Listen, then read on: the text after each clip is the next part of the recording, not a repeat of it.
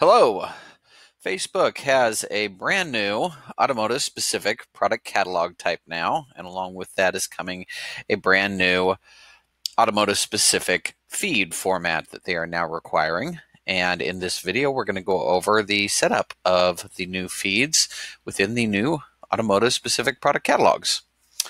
So most of it is pretty much the same as we've seen before using the normal retail product catalogs. I'm going to go into the inventory monitor system, move over to the inventory feeds section of this demo account.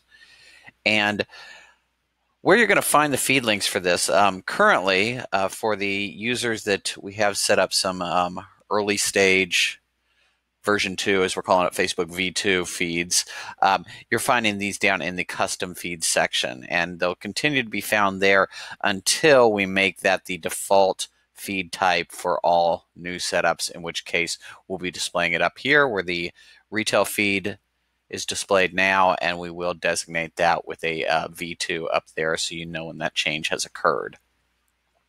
But this works pretty much the same, just copying feed links, pasting it into the product feed setting as we've done before. So let's just go through the process here with the product catalogs. I'm going to create a new catalog. And if you're still using the old feed types, we just select the e-commerce. That's the retail feed we have been using. Now we're going to select auto. And from within this, we're going to select vehicles, not vehicle offers. The vehicle offers is what's going to be used when they allow integration between these feeds and the new automotive section of the marketplace. So I selected vehicles, click next, and decide where that, what business. So let me see, I'm going to put that with Capital Motors. Give it a name. I'm just going to call this Demo 2 since I already have a Demo 1, and click Create. Okay, catalog is created. We can now view the catalog. And it starts you out right here, add vehicles. We could also go into data sources and do it as we're more used to doing it. So we're going to, of course, do the set a schedule. Decide when you want to have that schedule. This is just like the retail feeds. Come back and find your feed link, which again, I'm going to use it down from the custom feed section here because that's the version 2. Paste that into Facebook. Give this a feed name. I'm going to call this my testing feed and start the upload process. Okay, so very similar to what we experienced before. You're going to, when that does get uploaded, it's going to show some diagnostics showing you both any errors for rejected vehicles as well as warnings for things that they would like you to change but is not necessary. Let's take a look at the feed right now so we can kind of see the differences between what we have here and what we had before. So I'll pop open view feed data. So here's our retail feed that we've been using for the last year, and notice all the column headers, none are automotive specific, even though we're sticking automotive data in there. But this is what the new feed looks like. I'm showing it in Excel, and I'm just going to go through each one of these fields here, as well as on sheet 2 here. I've got some notes for each one. So here's the field list. Actually, I think I'll go through this first. So the field list and what we're inserting into it. And I've got some comments that you'll need to understand for a few of these. So vehicle ID. We also have the field for VIN down here, but we're putting VIN in twice because we also use that for a unique ID. And then they require VIN in addition to that. Title and description, we are not changing from the way they were in the retail feed. So again, title defaults to the title tag on the VDP itself. Description defaults to year, make, model. URL is the VDP URL. Make, model, year, pretty self-explanatory. Mileage value is the mileage, and mileage unit, we will always be inserting miles for that. Comments on the mileage value. New vehicles, we do not even attempt to get that. Even if they do have a mileage, we will always be using the mileage value of 0 for all new vehicles. Okay, image URL, notice it has a 0 here. It will be able to support multiple images. Currently, we only support one, so we will be sticking the primary image URL for the vehicle in there. Transmission, Facebook wants either manual or automatic, and that is all they support. So there are some that do get rejected from the feeds right now, such as direct drive, which comes back as a value for many vehicles.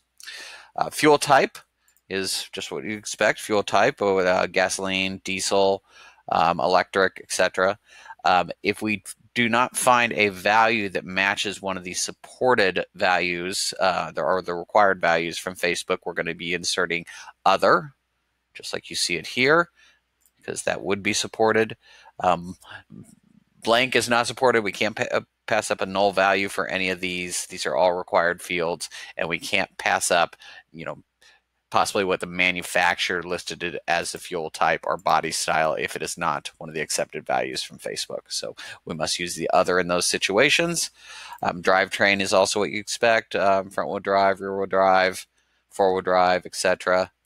Here's the VIN. Price is just like before. Address, dealer address, which this is being added into the interface as some new data you're going to have to fill out and provide for all the dealers. We are currently supporting only one address per dealer. That means for multiple location dealerships, if you do want to have separate addresses in your feed, they need to be set up in separate inventory monitor accounts. However, the only reason you would need to use address is for those new marketplace postings where they're going to be allowing vehicle or users to search for, I want to find vehicles within, 10 miles of my location or my zip code. And that's what they need the address for. It's not going to be inserted in the ads in any way. So this really is not an issue at all that we're only supporting one until they allow posting to the Facebook marketplace from this feed for all advertisers. Moving down to exterior color, we will always be providing not provided in there, or at least for the time being. This one is not currently supported by the inventory monitor system, but again, it will be hopefully prior to when we are able to automatically post to the marketplace from the feed. Color is not really something that would be necessary in an ad, since we'll always be showing the image there, and they'll see a blue car. We don't really need to say blue in addition to that. Availability. So this says essentially what in the last feed, in stock, out of stock was. We're never going to put a vehicle in the feed that's not in stock, so this is always going to show as available. State of vehicle is new or used. Latitude, longitude, they are also providing, and we will be doing a lookup of these based on the dealership address that you provide in the inventory monitor interface. And then trim, as you would expect, is trim.